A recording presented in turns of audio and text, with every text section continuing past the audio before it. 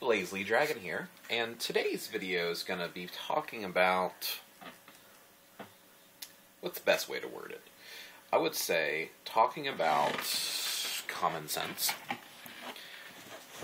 The thing is, when you talk about religion or spirituality or even life, it doesn't matter if you're talking about science or hobbies or talents or things that you enjoy doing. All of it is made up. All of it. Even religion. I've been seeing a lot of posts lately that have been talking about different faiths and talking about how they're not made up. Sorry, hitting buttons on my phone.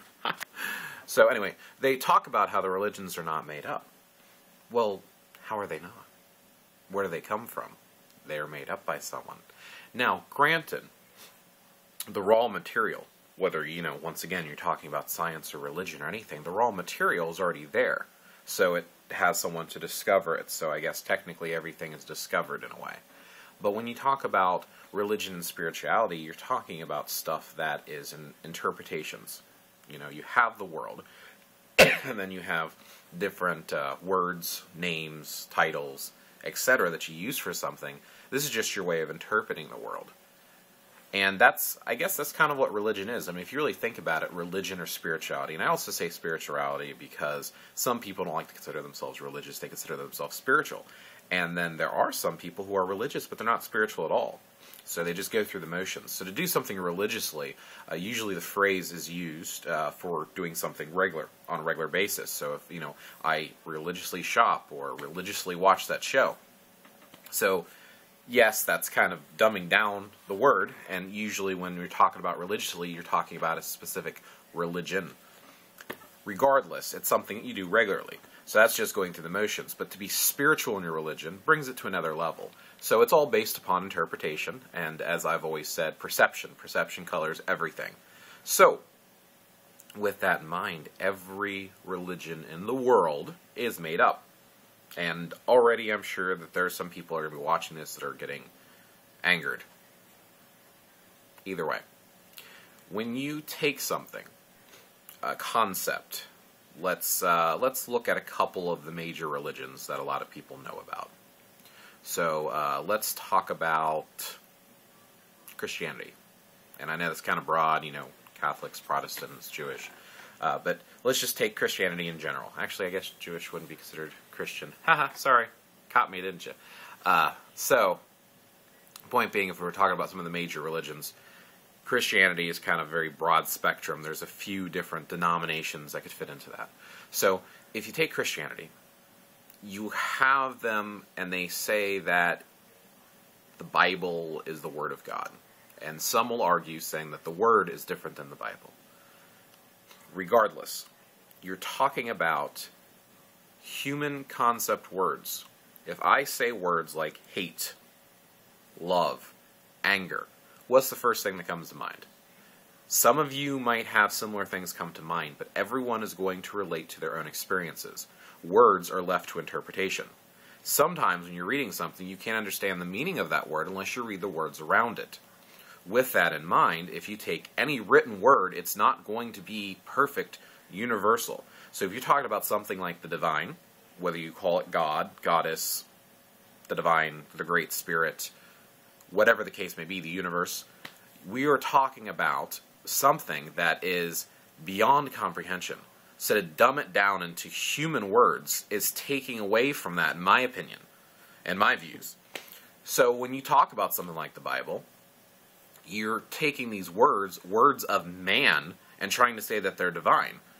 Well, in a sense, I can see that all of life and the world that we live in is divine. At the same time, comprehending the divine is, to me, a little bit deeper than slapping a word or two on it. That's why I have all these videos that talk forever and ever and ever and ever and ever. And I go around in circles sometimes and repeat myself sometimes, because there's no perfection. The only perfection is imperfection. In order to be perfect is to truly express yourself. And it's going to change, and it's going to differ. And as time goes on, you're going to get new comprehension of things. You're going to learn new things. That's okay. So when you take this book and you say the Bible and it was given to us by God, first of all, how are you hearing God? He doesn't speak in words, does he? Does he inspire words within you? Potentially. I've heard that concept used before too. So if the words were inspired by God, once again, they were inspired to you, so you interpreted this inspiration into your own words. Once again, you're making it up. You're getting influenced, you're getting inspired. I'm not going to argue that point. But I am going to say you're the one writing it down, thus making it your own, thus you making it up. So let's go to a little bit of a different aspect with that. Then you have, it was originally written in one language, goes from language to language to language, then you have all these different versions of the Bible. You have King James's version, and you have this version, you have that version. King James is just the one I hear about a lot. I don't know all the different versions of the Bible, but I do know that there are many versions, and there's different scriptures in and out of it, and it's written in different languages and interpreted. And I can tell you from trying to learn other languages, such as Mandarin is one of the ones that I'm trying to study, just due to the martial arts and my love for Chinese culture and spirituality, is when you translate words over, they don't translate exactly. They don't. You can get a very similar concept. You can, say Nuhaize and know that that's referring to a little girl, but saying a little girl is a little bit different than saying Nuhaize.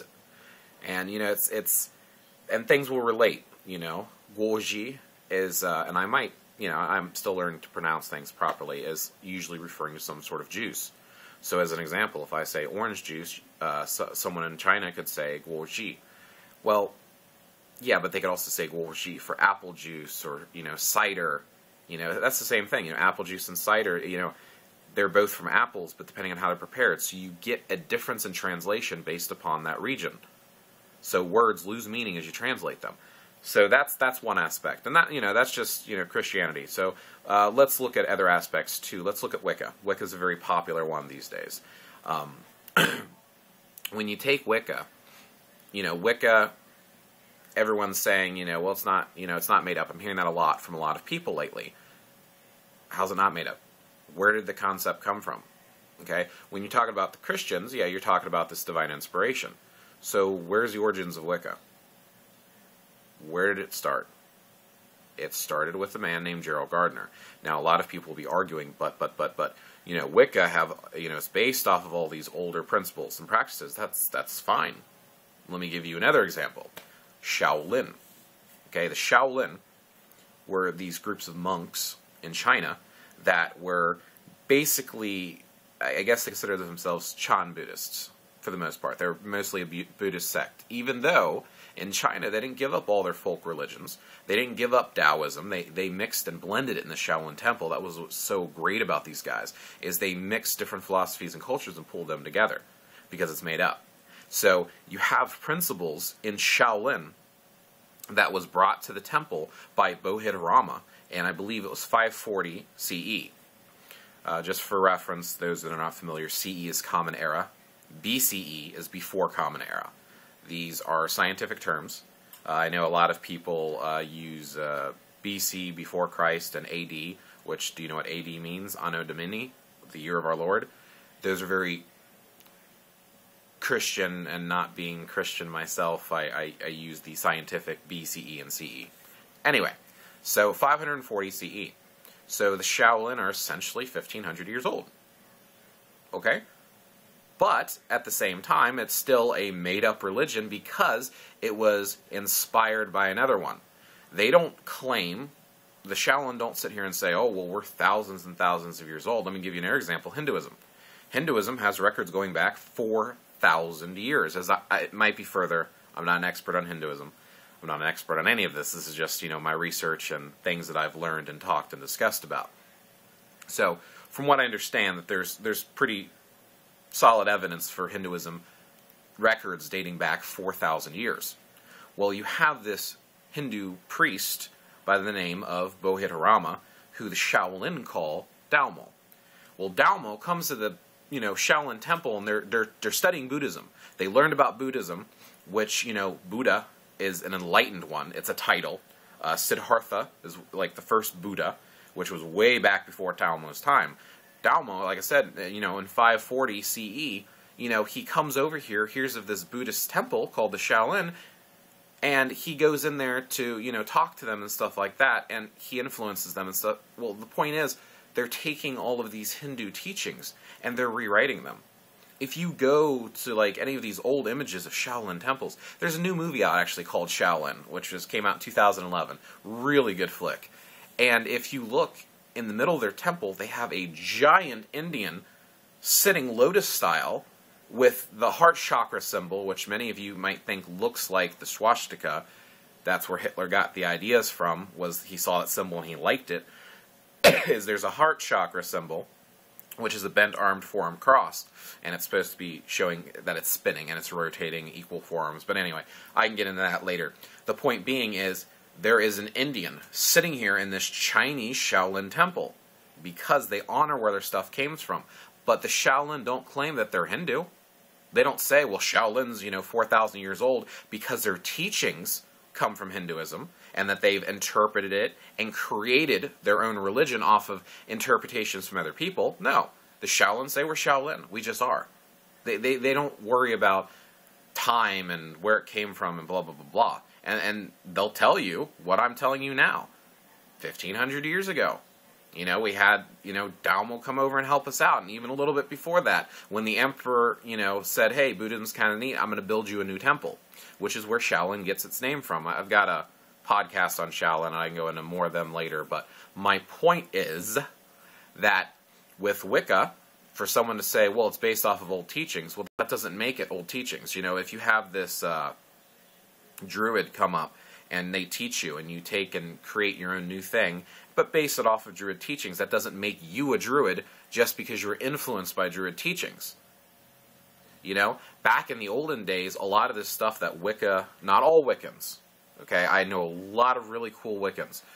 A lot of these Wiccans, they'll take this stuff that's old, and they'll say that's Wiccan, and this is Wiccan, and that's Wiccan. Those are, like the Futhark runes.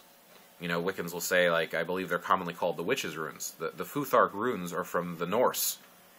Iceland, Greenland, the Viking raiders, those people, the Norse people, those are Norse runes. Odin, Allfather, hung himself from a Ysidril, the world tree, and got the inspiration to write out the runes. There are Nordic runes. That has nothing to do with the area that Wicca supposedly came from, or even witches. That's Nordic. And then tarot.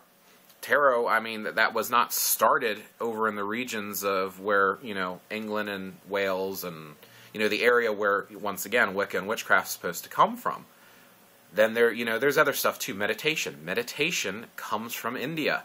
Yes, the Chinese and the Japanese do meditation. They learned it from the Indians. And at the same time, yeah, there was techniques and practices that the Druids and the witches and stuff that they had that is very similar to meditation. But they've adapted new stuff. All of these things are made up. Even the original meditation, someone made meditation by discovering it. These religions, these names for the deities, they discovered them, they named them names in their own words and languages. It's made up. Everything, the entire world that you live in and sit in is made up. The computer is made up. The phone is made up. This shirt was made up. Superman was made up. Everything is made up. You are making it as you go. You are learning and you're interpreting. The thing is, it does not invalidate nor take away from anything, no matter how old it is. Take Wicca for an example. It's very good. Lately, it almost doesn't exist. Because you'll have your traditional Wiccans who, go by the old Gardanian witchcraft or Alexander Sanders for Alexandrian witchcraft. Wicca, Alexander, I believe he was a witch, and he created his own form of Wicca, which is where you get Alexandrian Wiccan. And they'll have their own version of it, and yeah, sure, 50, 60 years old. That doesn't make it any less effective, doesn't make it any less important, doesn't make it any less sacred. Take the Shaolin, 1,500 years. Just because they're only 1,500 years old versus Hinduism, 4,000 years old, does not make it any less, does not take away from it. Age does not determine quantity or potency. Some things rot with age. It is good to change. Look at the earth. The earth will erode, and new channels for water will flow. Things will change on the surface of the earth constantly throughout the years. It is in a constant state of change. This is natural. This is good. Look at me. I don't sit here and claim one specific title. I'm never going to. There is so much out there. Back in the olden days, you're stuck to one area. Of course, that's the only religion you had. That's what you were. I'm not. I've got the internet. I've got people to talk to. I've got books to read. I've got self-searching to do. I'm not going to limit myself to one thing. I'm going to keep looking, exploring, and researching, and taking in these different principles. There's nothing wrong with that. My religion is, I think once before I've called it the 1 second religion, because every second is changing. Or maybe I called it the 1 minute religion. Regardless, every day, my faith and understanding in the divine changes and alters a little bit. It's constantly changing and shifting. You want to know how old my spirituality is? Technically, 1994 is when I started looking into different faiths, but even when I was younger, I was still raised in a religion, so technically, as of today, you couldn't say my faith is more than 30 years old. Yeah, I'm telling you about principles and philosophies from Shaolin from 1,500 years ago. I'm telling you about Hinduism from 4,000 years ago. And yes, I incorporate a bit of everything. I incorporate, a bit of teachings from each of the religions that I do. If it makes sense, I add it. I don't claim that my spirituality and my path is 4,000 years old, because it's not. I haven't been walking it that long. If anything, it's actually a little younger for me, because like I said, I've been walking it since 1994, so maybe 17 years. Maybe that would be the most accurate thing to say. My personal path is 17 years old, and it keeps changing, and it keeps evolving, and it will. So, what's my point in all this? Don't get so caught up of how old something is. Don't get so caught up on, well, that's 4,000 years old. So many people say, oh, this person's published, and they're great. You'll see these writers, and you'll just be awe-inspired. They are normal people just like you and me. They are just normal people who discovered something or researched something and are sharing it with you. Same thing goes for any of the original teachers. Siddhartha, the first Buddha, Dalmo, these great teachers, Jesus of Nazareth. You have these wonderful spiritual teachers, the Dalai Lama. I mean, I'm sure names will keep popping into my head as I think, The point is, these individuals, there's nothing special about them. They're just like you and me. They discovered something by looking within. So never ever, in my opinion, and in my views, which I like to say a lot because it's the truth, never ever limit yourself. Don't say, well, this person does this, so if they didn't do it, or if I can't learn from someone else, I'm not going to do it. Find it within yourself. Go sit out in the woods and listen to nature. Truly understand the world around you. Research it, experiment, live, invent, create. All it was, a couple of people sitting around in a corner and saying, hey, this kind of makes sense. And it turned into this huge religion that people talk about thousands of years later. That's what it comes down to. Go, discover, create, and invent your own religion, your own path. And once again, you don't need a name. If you are not technically being trained in, or brought up in, or whatever the case may be, in a particular path or religion, what's the point in claiming a name? I mean, me and my wife, yeah, she actually has a name that she mostly follows, but she mixes and mashes too. So, let me give you an example. Why would I want to sit here and call myself, let's say, I'm just going to pick one at random. Why would I want to sit here and say that I'm a druid?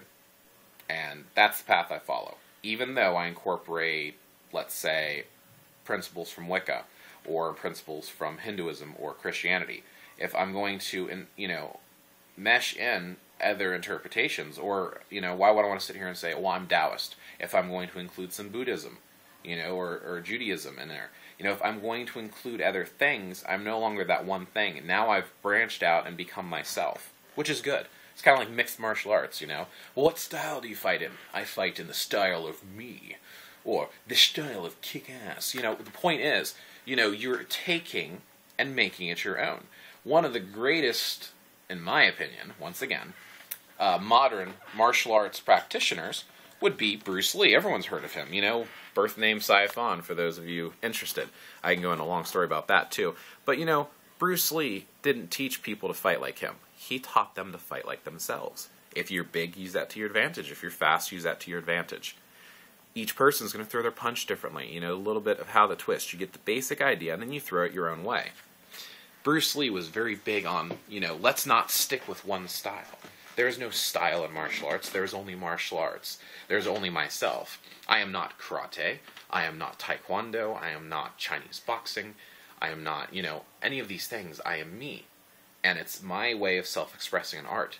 And I feel the same philosophies and principles can be applied to spirituality. I'm not defined by the one spiritual path. I'm defined by all the spiritual paths that I do and the way that I make them my own. So I encourage you to do the same. You don't have to. Like I said, I'm just one person. I believe Dalma, one of my favorite sayings from him is, don't listen to me. I could be the world's biggest liar. Find the answer for yourself. Look within. You are intelligent. You are smart. Learn and make your own decision, your own mind up. Don't take other people's words for it. Don't take my word for it. Don't take anyone's word for it. Make it your own. Live, discover, learn. Yes, holding up the phone is causing me to shift constantly because, yeah, this video's been going on for a while and it's going to go on for a little bit longer. So my entire point behind this video was just everything's made up. Make up your own. You're in the kitchen, so to speak. Create your own recipe. Don't follow the cookbook. There's so many cookbooks out there. You don't know what you like until you discover it. You're going to like things a little bit different than someone else. So, now, that's right. I was talking about the fact that, if you don't technically have training in one path, why claim that title? So, you pick up a book on Wicca, and I'm going to say Wicca again because a lot of people are calling themselves Wiccan, and they don't know what Wicca is. They didn't learn it from anywhere. They grabbed a book, they read a book, and they said, oh, this makes sense, I want to be Wiccan. And that's why today a lot of Wicca and Wiccans are pretty much just whatever they want to call themselves. And there's a lot of misunderstanding and interpretations with it. People are looking for something, and that's the closest thing to what they can find. And that's why I've got my Abandoned Wicca video, and I've talked about, Asatru and, Druids and, Taoists and all these different, faiths and practices. And there's other things to look into is my point. And you don't have to stop just because you find one.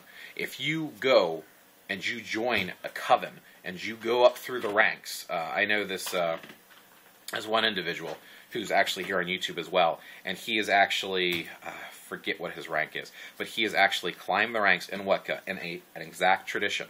He has a teacher, he is in a coven, he is learning rank by rank and exploring this. He is a Wiccan. Actually, he's a high priest too, but he is actually a Wiccan. He's following this path. He didn't just randomly grab a book and interpret some of the possibilities. Let me give you another example. I know some people who are Druids. They are part of a Druid order, following Druidic teachings, going through the ranks, Bard, Ovate, Druid, and actually learning. They are Druid. That's what they're doing. That's their path. I know some people who are Shaolin. These Shaolin monks, priests, or just martial artists, which some of them. They are literally taking and climbing through the different paths of Shaolin. They are following that path. They are learning from those teachers that have learned from other teachers who have learned from other teachers, and they can trace their origin back. They can trace back the history. And, sorry, phone call. So, they are tracing their history back to however long, for their particular tradition, back to whatever source that is directly lined down to them, so they have this history, so they're claiming that title because they're being taught in that. It's like saying, well, I'm a police officer. Did you go to police academy school? No, I read about it, law enforcement online. I know the laws, so I'm a police officer. Or I'm a ninja. Did you learn from a ninja? No. Saw it on TV. Took a karate class. I'm a ninja. Now, this might be pissing some of you off, but I'm being serious. That's about how silly it is. Grabbing a book, reading a few principles, and just claiming it. What are you claiming? You're claiming that you can read a book? Anybody can do that. It's different to go through training for something. So if you don't have formal training in it, once again, it doesn't take away from who you are or what you can do. I've known people who are self-taught, who are by far more potent and knowledgeable than other people that I've met who have been trained. It's about what you get out of it and what you put into it that's more important. Now me, I've been self-taught for, let's see, when did I actually start learning from someone? 3 years ago. So I was 27, see how I count. It's about 15 years I was self-taught. Didn't have any official teachers. Well, I guess originally before that I had CCD teachers because I was raised Roman Catholic. Didn't sit well with me. I'm not bashing Roman Catholicism, it's just not for me. So, yeah, 17 years ago, started doing some self-research and self-exploration, reading books, talking to people, researching on my own, self-taught. Any spirituality, magic, mysticism that I did, all through self-exploration, self-discovery, practicing on my own, reading it here, reading it there. Never claimed a title, never needed to, because I wasn't anything, I was just me. Well, 3 years ago, I found a teacher, someone who I call master, who has been helping me, but that's not the only path I follow, so I don't claim that title. Then, about a year ago, I also started this other distant training course, which, has different levels and grading, and I actually have to pass the test to get to the next level, and I don't claim that title either. I had another teacher that I went to see and I took a seminar with, and I think there's a couple other seminars I've done in between. There's even one for quantum touch that I've done, and, I've done different types of etheric touch and theta healing and Reiki and things like that, so I've done all these different healing arts, which were little seminars. Yeah, sometimes I do claim the title of healer, because I've gone through these classes to be a healer. However, I'm not just a healer, so I don't just claim one path, one title. So, all this long-winded explanation, and all this long-winded talking my point is you don't need to follow one path, you don't need to limit yourself, and there's so many resources for you. Operation has been completed. Operation has been completed. So at that note, that's actually towards the end of my video, that's a good spot to stop, because that was pretty freaking funny. So, this is BlazeLeeDragon, wishing you the most fruitful experience that you could find in spirituality, and hoping that you have the wisdom to see within and see beyond the preconceived notions of society. Blessings, and have a good day.